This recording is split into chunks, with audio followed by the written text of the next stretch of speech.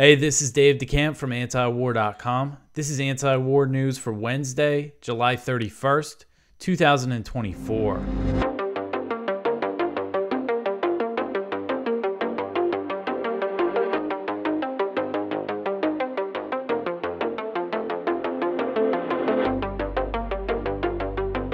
All right, so some real big news broke when I finished recording the show.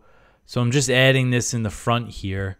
Iran says Hamas leader Ismail Haniyeh was assassinated in Tehran, and Hamas has also put out a statement confirming that he was killed. So this is big because Israel has a history of carrying out assassinations inside Iran, so they are obviously the main suspect here.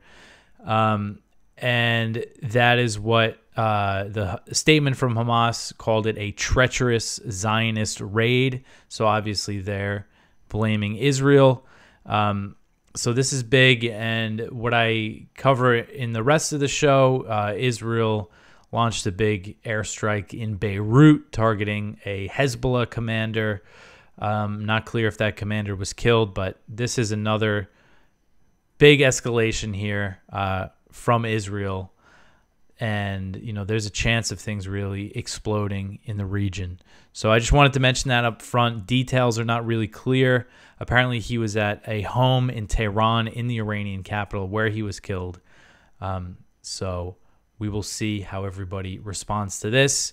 All right, so here's the rest of the show. And again, I was unaware of this assassination when I recorded this. So enjoy. All right, the first story at the top of antiwar.com today. Israel bombs Beirut. 3 civilians reported killed. So an Israeli airstrike targeted the southern suburbs of the Lebanese capital of Beirut on Tuesday, a step that could escalate the Israel-Hezbollah conflict into a full-blown war. Israel is claiming that it targeted a senior Hezbollah commander, Fuad Shukr. A Lebanese government official told CNN that Shukr survived the strike, while Israel is claiming that he was killed. Lebanon's health ministry is reporting that 3 civilians, including 2 children, were killed in the attack, and 74 others have been wounded. So you see some of the damage here at the street level. It was a pretty big strike in a residential area of Beirut. The Israeli military claimed that Shukr was responsible for the rocket that killed 12 Druze children in the Israeli-occupied Golan Heights on Saturday. Hezbollah has denied responsibility for the killing of these children and has said that they were hit by an Israeli air defense rocket. So after the strike, after Israel bombs Beirut, the U.S. expressed strong support for Israel against Hezbollah. National Security Council spokeswoman Adrienne Watson said, quote, "Our commitment to Israel's security is ironclad and unwavering against all Iran-backed threats, including Lebanese Hezbollah," end quote. So Hezbollah has warned that if Israel launched a strike in Beirut or deep inside Lebanese territory, then it would mean all rules of war are off, basically saying that they will, really escalate their attacks on Israel. So far, haven't seen a response. I'm recording this before midnight on Tuesday night. Hezbollah, as far as I've seen, has stayed quiet on this. They haven't really put out any statements yet. So we'll see if they hit back hard in response to this. And the last time that Israel bombed Beirut was on January 2nd when the Israeli military launched a drone strike that targeted a senior Hamas official. If you remember that, they killed a Hamas official who was involved in the hostage deal negotiations. And that was the first time Israel bombed Beirut since 2006.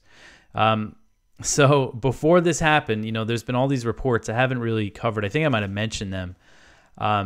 All these reports saying that the U.S. was warning Israel not to target Beirut, telling Israel don't do it. But they're not putting any, obviously didn't put any real pressure on Israel because they're still giving them military aid and they are backing them in this, essentially saying that if this turns into a full-blown conflict, we're going to back Israel. So there is that. And then the next story here, so this happens in Beirut, and then just a couple hours later, the U.S. launches airstrikes in Iraq, and 4 PMF fighters have been reported killed. So not many details about this yet. Again, this came out kind of late Tuesday. A U.S. official told Reuters that the U.S. carried out a strike in Iraq on Tuesday, just hours after Israel bombed Beirut. The official did not share details about the attack, but earlier in the day, a drone strike was reported in the Iraqi province of Babylon that hit a base housing Iraq's Popular Mobilization Forces, the PMF, a coalition of mostly Shia militias that's part of Iraq's security forces. A PMF official told AFP that the base was hit by 4 or 5 missiles. An Iraqi security source confirmed that 4 people were killed and said the death toll was expected to rise. And the U.S. had, so we didn't see the U.S. say directly that this was the strike they were responsible for. Again, very little detail about this, but this seems to be the U.S. bombed the PMF base. And the U.S. has a history of targeting the PMF as retaliation for rocket attacks on U.S. bases in the region. The U.S.'s latest attack, so this bombing came a few days after rockets were fired toward the Ain al-Assad air base in western Iraq, which I covered, I believe, in the Friday's show. And then the day after that, a U.S. base in Syria came under rocket attack.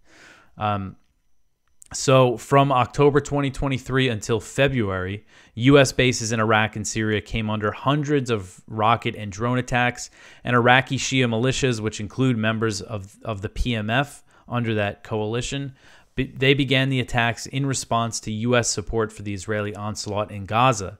After 3 U.S. troops were killed in an attack on Tower 22, a secretive base in Jordan on the Syrian border, Iran and the Iraqi government pressured the militias to stop, and there have only been a handful of attacks since February. The Iraqi government strongly opposes unilateral U.S. strikes on the PMF since the coalition is part of its military, and the U.S. never coordinates these attacks with Baghdad.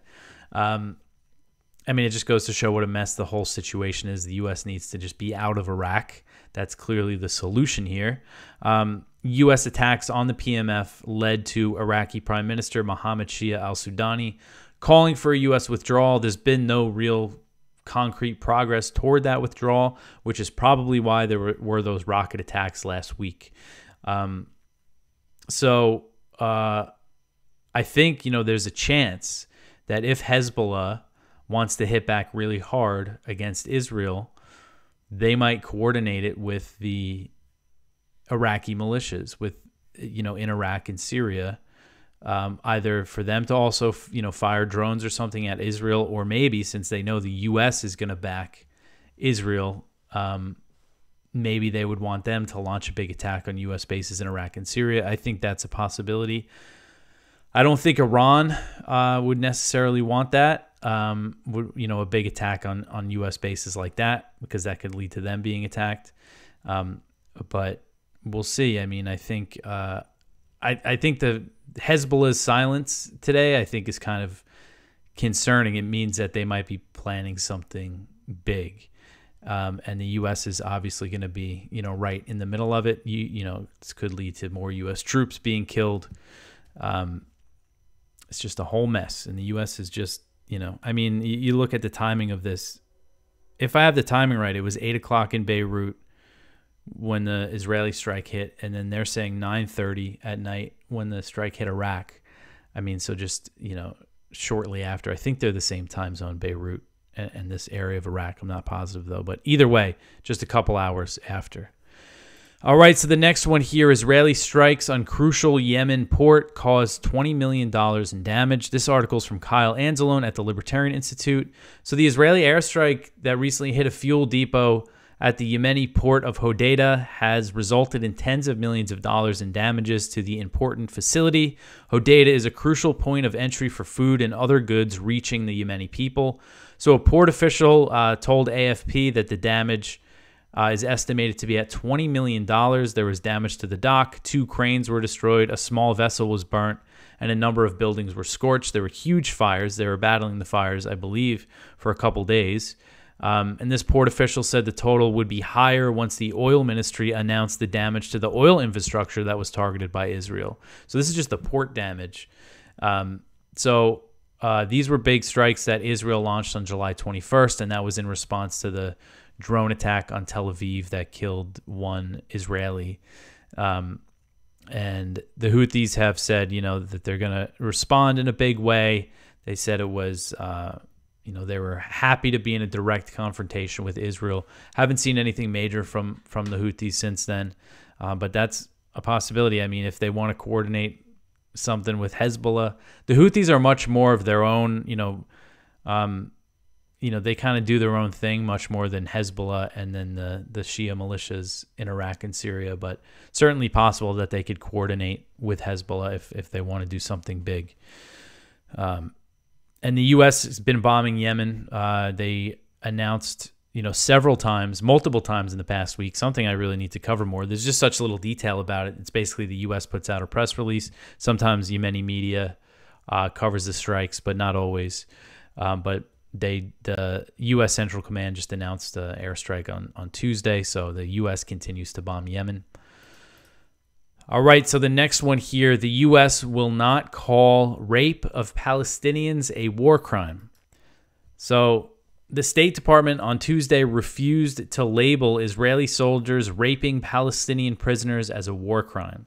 So Saeed Arakat, who's a reporter for Al-Quds, if you ever watch the State Department press briefings, he's always asking good questions and just making the State Department spokespeople just look like complete ghouls. But he asked State Department spokesman Vedant Patel about the Israeli soldiers who were detained for raping a Palestinian prisoner at the notorious Sidi Taiman detention facility. The Palestinian was transferred to a hospital with damage to his rectum that was so severe he could not walk. The condition of the prisoner confirms some of the worst allegations about the conditions in this Israeli detention facility. Both Israeli whistleblowers and former Palestinian prisoners have detailed torture and widespread abuse carried out by Israeli soldiers at the facility. So Arakat asked Patel, he said, quote, apparently rape and killings and torture and all this thing, it happens regularly in Israeli detention camps. Does that constitute a war crime to you? End quote. Patel replied, quote, so the reports of abuse are deeply concerning, and we have been clear and consistent with Israel and the IDF that they need to treat all detainees humanely and with dignity in accordance with humanitarian law, end quote. He added that the U.S. was going to let due process play out in the case against the Israeli soldiers. So Arakat followed up. He said, quote, now, if proven to be true, that does constitute a war crime, doesn't it? End quote. And Patel said, quote, I am not a legal expert, Saeed. Certainly, I imagine it would be inconsistent with Israeli law, end quote. So, he can't even just strongly condemn what has happened here. This is all very wishy-washy language saying, oh, we're concerned about what we're hearing here. This sounds all really bad. And again, this isn't just this one case. This is Israeli whistleblower, we have known for a while of the horrific conditions in this prison. And now here we have confirmation again of just the worst torture allegations are true. And he's, is it a war crime? And he says, I'm not a legal expert. So look back at what U.S. officials say about other countries. In contrast, the U.S. government was quick to label Russia's actions in Ukraine as war crimes, and President Biden even declared as early as March 2022, which was less than 1 month into Russia's invasion of Ukraine, that Vladimir Putin was a war criminal. This is something the U.S. president said, and in the face of all of this evidence of, some of the worst torture imaginable, they are saying, what? Let's not get ahead of ourselves here, before we start calling this a crime. I mean, it's completely absurd. And this was, of course, the story that I covered yesterday with these Israeli soldiers suspected of this were arrested, and Israeli activists, considered far right, and including members of the Israeli Knesset and even one member of the government, the heritage minister, joined in on these protests and stormed this facility. And then they stormed another military base. That was their response. All right, so the next one here, lice, scabies, rashes plague Palestinian children. So this is from AP News, the Associated Press. A steady stream of miserable children and worried parents flowed into the dermatology office at Nasser Hospital in central Gaza. A toddler with a blue hair bow sobbed as her mother showed how the red and white spots covering her face have spread to her neck and chest. Another woman lifted her little boy's clothes to reveal the rashes on his back, butt, thighs, and stomach. On his wrists, he had open sores from scratching. A father stood his daughter on the desk so the doctor could examine the lesions on her calves. Skin diseases are running rampant in Gaza, health officials say. The cause, they say, is the appalling conditions in overcrowded tent camps housing hundreds of thousands of Palestinians driven from their homes, along with the summer heat and the collapse of sanitation that has left pools of open sewage amid 10 months of Israel's bombardment in the territory. Doctors are wrestling with more than 103,000 cases of lice and scabies and 65,000 cases of skin rashes, according to the World Health Organization. In Gaza's population of some 2.3 million, more than 1 million cases of acute respiratory infections have been recorded since the war began, along with more than 500,000 of acute diarrhea and more than 100,000 cases of jaundice, according to the UN's development program. So just a completely horrific situation. Cleanliness is impossible in the ramshackle tents, basically wood frames hung with blankets or plastic sheets, crammed side by side over wide stretches. So there's a video here, and you see some of the skin diseases that these kids are dealing with. All right, so the next story here, images of starving Palestinian boy went viral and the attention saved him. So this is an article from the Washington Post, and this is good news. If you see this picture of this Palestinian child, Fadi Al-Zant, and I remember seeing pictures of him. In my memory, I thought they said that he died, but maybe I had that wrong in my head. But this is what he looks like now. He looks like a normal little boy, looks completely healthy. And he was evacuated out of Gaza. He actually ended up in the United States. According to the pictures from this Washington Post article, he's actually on Long Island, which is where I'm from. So I'm happy that he's finding some relief there. And he just, one of the most horrific pictures coming out of Gaza were of him in the hospital. So it's good to see. So the pictures of him went viral, and it got attention. And then there's a Palestinian organization. There's an organization that's been helping evacuate children from Gaza, which of course their job has become a lot harder since the Rafah border crossing was closed. The Palestinian Children's Relief Fund, they raise money to get people to get these kids out of Gaza. And they have a lot of pictures in here. You kind of see his slow recovery. He has cystic fibrosis and was not able to get the medication needed, and couldn't get the nutrient food that he needed. So he really became skin and bones, and thankfully he survived, and he's doing good now. So the next story here, Palestinians return to rubble in Khan Yunis. Thousands of Palestinians returned to areas of the southern Gaza city of Khan Yunis on Tuesday after Israeli forces withdrew from the city and left it in ruins. Israel launched a new assault on eastern Khan Yunis on July 22nd, marking at least the third time the Israeli military invaded the city. Gaza's Civil Defense Agency said about 300 bodies have been found in the area since the Israeli attack started. Civil Defense spokesman Mahmoud Basel told AFP, quote, "Since the beginning of the Israeli ground invasion of the eastern part of Khan Yunis, the civil defense and medical teams have recovered approximately 300 bodies of martyrs, many of them decomposed," end quote. Rescue teams pulled 42 bodies out of the Bani Suhala neighborhood, which is a town on the eastern outskirts of Khan Yunis. Witnesses said that Israeli forces also destroyed a cemetery in that town, and that's something Israel has done throughout its genocidal campaign in Gaza, is destroying, desecrating cemeteries. CNN, they let CNN in to Gaza, and they had this big report. Actually, yeah, if I remember it correctly, some CNN reporters got into Gaza. They saw a destroyed cemetery. They covered it, and then they looked at satellite images and showed that a total of 16 cemeteries were either damaged or destroyed by Israeli forces.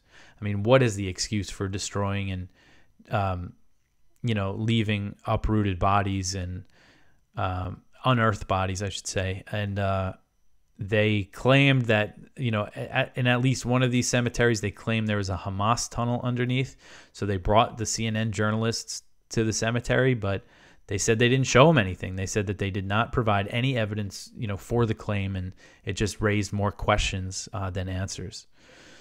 If you see this picture, there's all these pictures of the Palestinians returning to Khan Yunis, just completely a destroyed city. Most of it was destroyed after the first Israeli invasion. Then there was a second, and then a third. All right, so the next one here: Israeli strike hits Greek Orthodox Church in Gaza. So on Monday, an Israeli strike hit a building in the compound of the St. Porphyrius Greek Orthodox Church in Gaza City, marking the second time the church has been struck by Israeli forces since October 7th. According to a Facebook post from the church, 3 people were wounded in the attack. The church shared pictures that showed damage to a roof and what appeared to be a munition that did not detonate smashed into the floor. What looks like an artillery shell that was smashed into the floor and did not explode, thankfully. So the church wrote on Facebook, quote, "We thank our Lord, and through the intercession of St. Porphyrius, everyone is fine. We have 3 moderate injuries. Thank God for everything," end quote. So Fouad Ayad, a displaced Christian in the church, told the Anadolu agency that a total of 2 missiles hit the building. Ayad said, quote, "I was inside the church with my child when we heard a loud explosion and saw smoke rising. Israel does not differentiate between mosques and churches in its attacks," end quote. So Khalil Sayeg, a Palestinian Christian from Gaza, who I recently interviewed for this show. So if you haven't seen that, please go check that out. It was about the plight of Christians in Gaza. He has family there. He lost his father and his sister in this thing. He said one of the people that was injured in this strike was his aunt.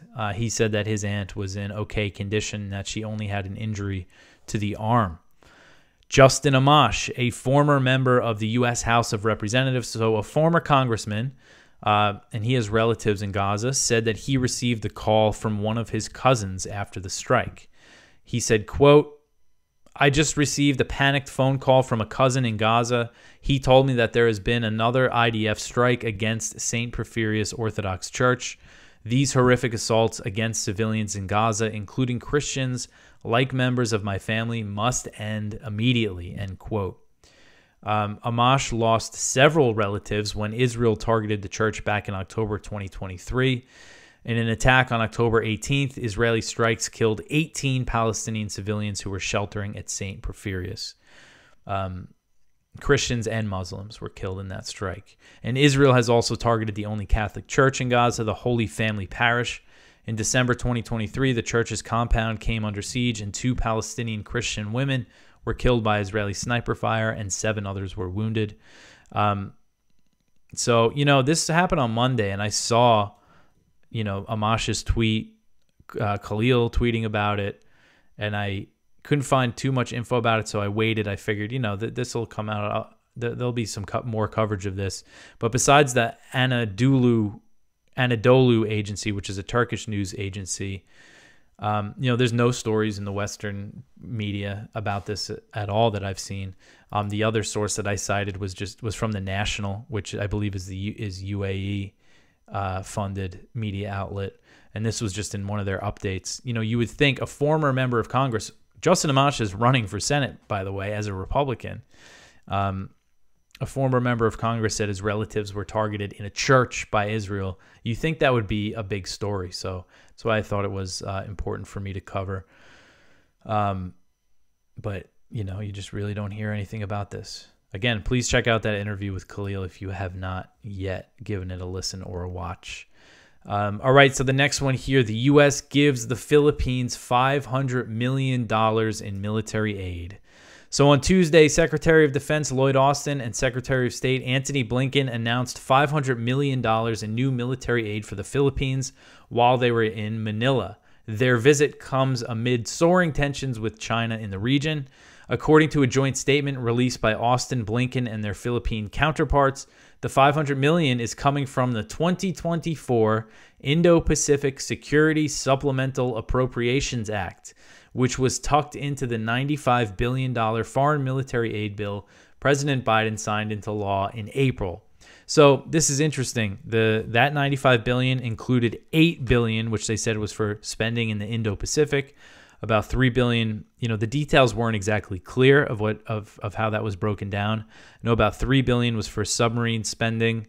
$2 billion was foreign military financing, and then a few billion was for Taiwan.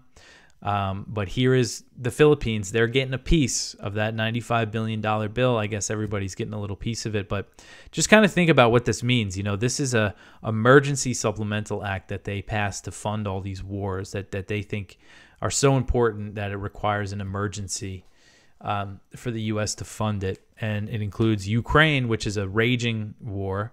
And, of course, what's happening in Gaza, which is just a complete slaughter.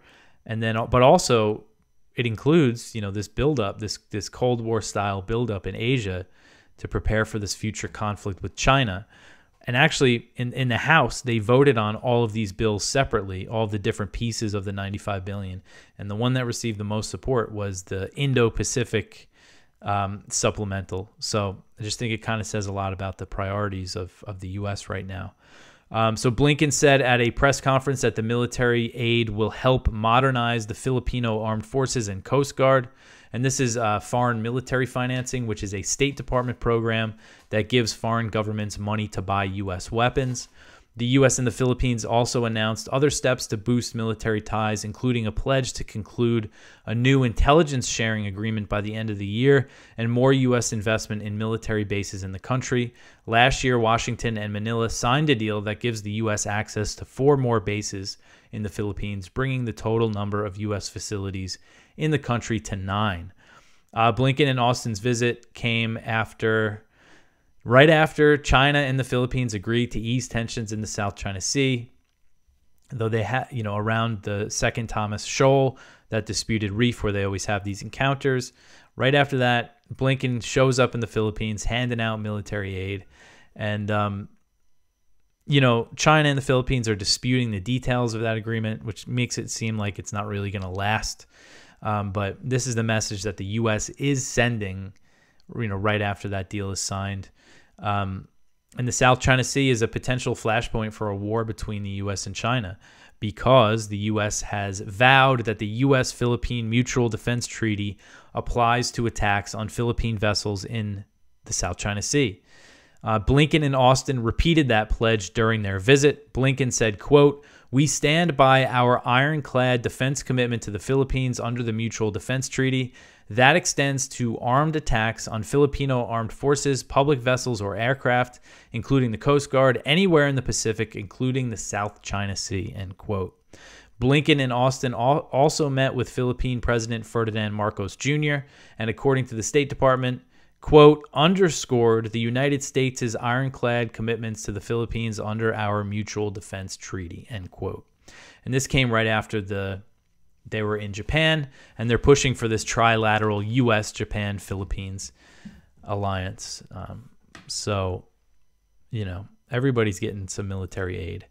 All right, so the next one here, the U.S. is sending cluster munitions to Ukraine via Germany. This article is from Responsible Statecraft from Mary Wareham. So this is interesting. So the Convention on Cluster Munitions, the international treaty that bans cluster bombs, and they're banned because cluster bombs are basically packed with all these small little submunitions that spread over a large area, so they're indiscriminate in nature. And then many of the submunitions don't explode, and civilians find them years or decades later, like what's happened in Cambodia, Laos, and Vietnam still happens. So they're banned by over 100 countries. Germany is a signatory, but there was a recent documentary that revealed the U.S. stores cluster bombs in Germany, and they are transferring them to Ukraine from Germany. So that seems like a violation of this treaty, and the German government has been very coy when they're asked about these arm transfers, saying, oh, we can't talk about that or whatever. So it's an interesting story about that. All right, so the last story here, the U.S. will not comply with an investigation into spying on Julian Assange. This article is from Kevin Gostel at his website, The Dissenter. So the United States government notified a Spanish criminal court that it still will not comply with requests from the Spanish investigators who are trying to uncover details about an espionage operation that targeted WikiLeaks founder Julian Assange. As the Spanish newspaper El País reported on July 29th, Courtney E. Lee, a trial attorney in the U.S. Justice Department's Office of International Affairs, claimed that providing information to Spain's National High Court would interfere with ongoing U.S. litigation. Assange was the target of an unprecedented political persecution that was globally condemned as a threat to press freedom. The case ended in a plea deal in late June, so he is free back home in Australia. But while prosecuting Assange, the CIA, former CIA Director Mike Pompeo, Spanish security company UC Global, and UC Global Director David Morales were sued by 4 Americans who alleged that an espionage operation by UC Global had violated their privacy when the contents of their electronic devices were allegedly copied and shared with CIA agents. So the allegation is, we know that this company, UC Global, bugged the Ecuadorian embassy where Julian Assange was staying, spied on him, and people who came to visit Assange had to give up their cell phones, and things were copied and shared with CIA agents. And there is strong evidence that this company, UC Global, was working on behalf of the CIA, of U.S. intelligence, and that's what this case is about. And the U.S. is, of course, refusing to cooperate. And this has been their line. They've kind of reiterated that they're not going to cooperate with that case. So that is the news for today. Go check out our viewpoints. One from Tal Steiner. We warned about Seti Taiman. The torture there has backing from high up. One from Farah Hassan. The U.S. must stop arming Israel. One from Ramsey Baroud, watering down genocide, no more moral compromises, please. One from James W. Carden, the prospects for foreign policy in a Harris administration.